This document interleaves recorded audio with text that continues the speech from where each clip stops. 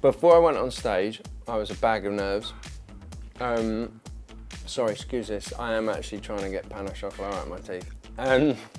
Before I went on stage, I was an absolute state. And then when I was on stage, I was still an absolute state. And then I got off and I was an absolute state, but in a kind of happier way. It was unreal. It was fantastic. Obviously, Mr. Simon Cowell was off having his baby. Having a baba. Do you reckon that made you more comfortable, or was it a bit of a disappointment? When we found out, I think it was a couple of hours before, you know, before I found out before I was going on. And I was initially like, okay, cool. I don't have Simon Cowell staring at me while I sing, like, you know, it's gonna freak out anyone. But then after it had gone well, I was kind of like, oh, I really would have liked you there for that actually, Simon, you know, birth of your child, my audition, whatever, you know, priorities and all that. But no, it was cool, it was cool. I really wanted to get along with David because I just, you know when you see him on TV and you're like, I felt like I could get along with him and I was like, I reckon we could be friends. But I think he liked it. I wasn't really scared, but I just knew that if I slipped up, if I didn't perform well enough, then I knew that they would tell me. So, you know, they're all equally scary. Having had success in the music industry, what made you decide to go on this show in particular, Prince? It's really straightforward. It's really easy, actually. I mean, I set off on this journey to become an artist in my own right years ago, you know, from a kid.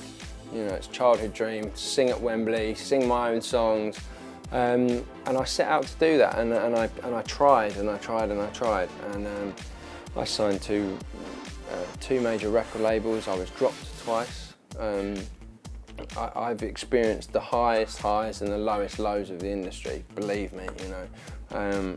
But I've still, to date, never actually had my own hit single. So tell us a little bit about how you started out having your songs sung by other people. Okay, so the first song I had sung by someone else, it was a song called All Time Low. People weren't feeling it, and I was like, look, I need the best for this song, and I need to make sure that I keep my head above water. I need to keep myself current and important. So I gave it to Where the Love Was, which was the boy band The Wanted, and they smashed it, you know, and it was great to see the song go out and do its thing. And they did a good job of it. They did it justice, and you know, hearing them sing that on radio for the first time, I was very proud. Little pat on the back. You're not friends with the lads by any chance, are you? With any of them? I mean, you know, they're all around the world, so I wouldn't say that I'm, you know, I'm busy, you know, levels with any of them. But you know, Tom from The Wanted, very close with, and you know, whenever I see them, you know, I say hello and we catch up and whatever. So it's yeah. Have you ever seen yourself in a boy band?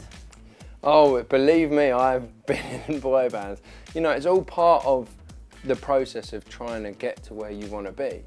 I did auditions when I was 15, 16, 17, 18, you know, to try in all sorts of horrible bands, you know, going along to weird little halls and, you know, like singing in front of some random, you know, old men, a bit weird. You know, trying to get to where you want to be, and I think anyone out there that sees me doing Britain's Got Talent will understand. You know, anyone that is going for their own dream, the songwriting side is incredible, but I have a dream. You know, I have a dream, and I haven't yet done that, and that's what I'm here to do. That's what I'm here to do. Just finally, the show is obviously Britain's Got Talent. You're an excellent songwriter, an excellent singer. Do you have any hidden talents, anything secret that we don't know about yet? I was thinking about this the other day, just in case I got asked, and I couldn't think of anything. How are your cooking skills? How are your culinary? I'm a good cook. That's a bit normal, isn't it? Do you cook? Of course I cook, I'm Nigerian. Awesome. Please bring me some food. You've just eaten a croissant. I've still got half a pan of chocolat sat there. Still got half of it in my teeth. Honestly, you can't see it, I promise you.